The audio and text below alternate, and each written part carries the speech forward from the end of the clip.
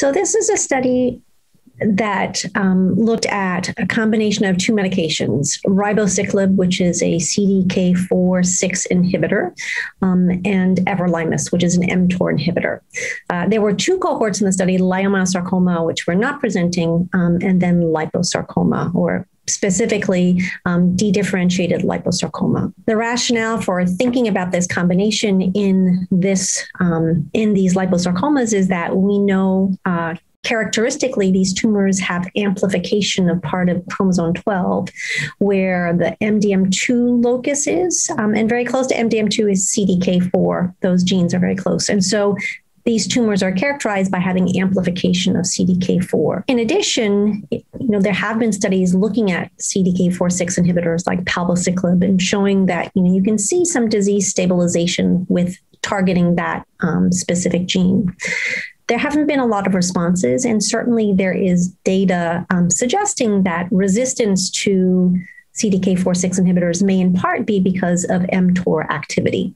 And so the hypothesis behind the study was if we combine these two targeted therapies to the CDK4/6 genes and to mTOR, that we might be able to improve the outcomes of these patients and look to see, can we see more patients whose disease are stabilized, and can we actually see responses? We are almost completely accrued to the liposarcoma group. We have about 3 patients to go, but to date, the initial signs of activity that we were looking for, because it's a phase 2 study with a Simon 2-stage design, we found that there was enough activity. There have been 8 patients so far whose disease has been stabilized for more than 16 weeks. And we've also had 2 patients who've had responses or partial responses. So the combination, it looks to be interesting. Side effect wise, the things that have been the greatest issue really have been actually problems with blood counts, particularly white blood cell counts and lymphocytopenia. Other types of side effects that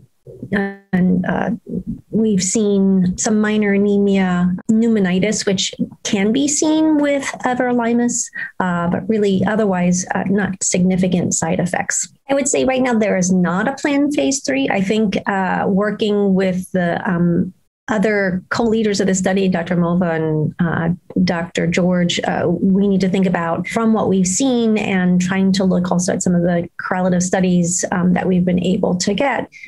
Is there something that we're seeing where we should be thinking about adding a third agent, or is there a better combination that we could do? Certainly, the neutropenia and lymphocytopenia were significant issues in some patients where their ability to get doses in was limited. So we may need to be looking at a slightly different combination.